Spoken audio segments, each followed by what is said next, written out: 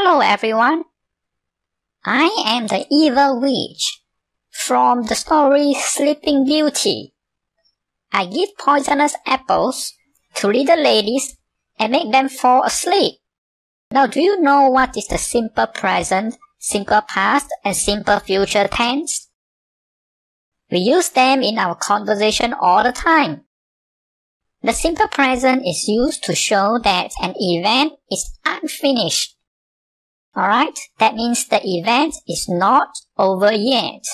The simple past is used to show that an event is finished. That means the event happened in the past. It is over.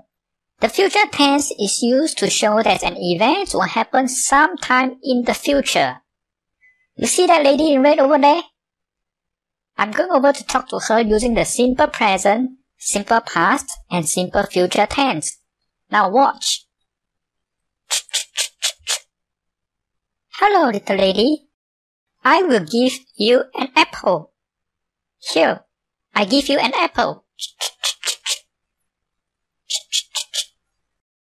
Now that I've already given you an apple, I can say, I gave you an apple. Thanks. But I never said that I wanted an apple. Here, you keep it. Phew.